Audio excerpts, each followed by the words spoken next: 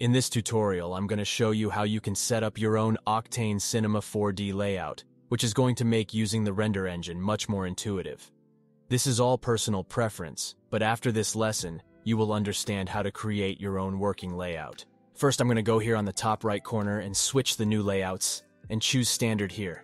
So we get the old layout, which I'm more used to. I'm going to come up here to the Octane drop-down menu and choose the live viewer window, and I'm going to hit the Octane button to launch the render. So this is our Octane live viewer. And then I'll take these little 3 dashes and then just drag them down here.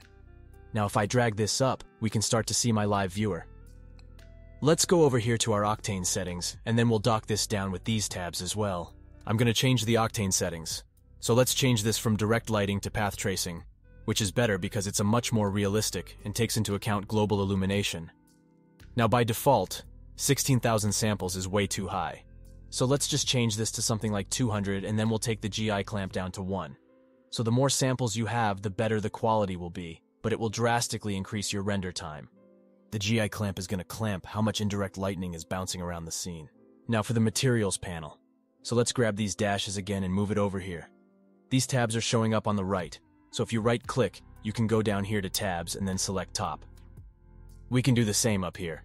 Right-click, tabs, then top. Now the attributes window, let's put up here. So I actually like to create a whole separate panel for this. So I'll take it and drag it up here until we get this line. This coordinate panel, I like to have it down the objects panel. Now another important panel in Octane is the node view. So if we come over here to materials, we can open up the node editor. Drag the dashes and put it next to the materials panel. We can take the layers panel and put it next to the attributes panel. I want to remove this light menu because these are C4D lights and we don't need them. If you go to Window, Customization, Customize Palettes. You can now double-click when you've got Customize Palettes open. It'll just remove that menu item. You can also add buttons that you want here. I also like to have the list of effectors, so I can come over to MoGraph here and choose Effector. And then if I click here, I can undock this palette. Next, I can right-click and come down to Fold Palette. And then I can right-click again and choose Icon Size, Large Icons. And finally, right-click one more time and say Show and then untick Text. Now, if we come back to Window and then Customize Palettes, I can dock this back into the interface and I'll put it right next to the cloner. Now I want to create a palette with the Octane items that we will use frequently. We just need to type in Octane, and at this point we can create a new palette. So here we go. And let's just drag in the Octane camera, the daylight, the area light, the targeted area light.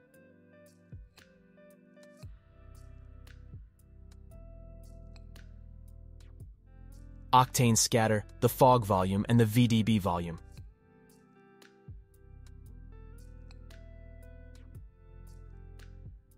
And then we want the diffuse material and the glossy material, the metallic material, mixed material, the specular material, and the universal material.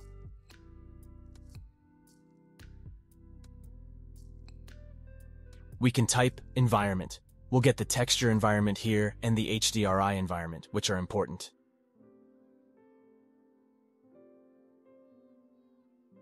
And now what we can do is we can just come over here and drop this down until we get this line that goes all the way across.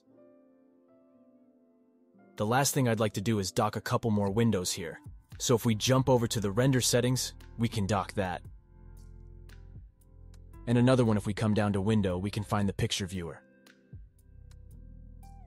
Let's dock that here.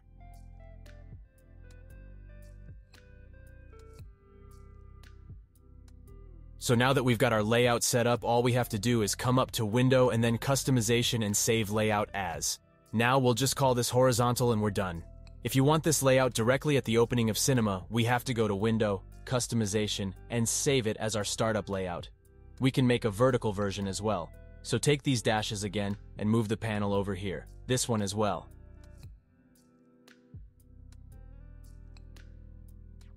Come up to Window, Customization, and save Layout. We will call it Vertical.